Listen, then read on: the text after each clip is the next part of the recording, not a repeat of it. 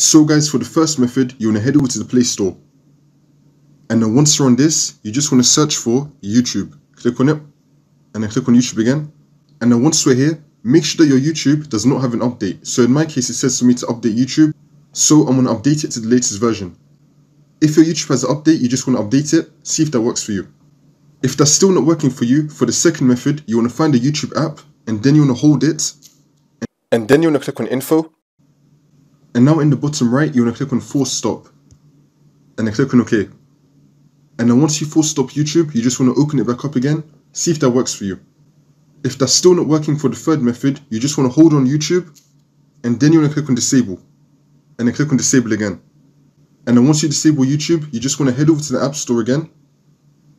And then you want to find YouTube, and then you want to enable it.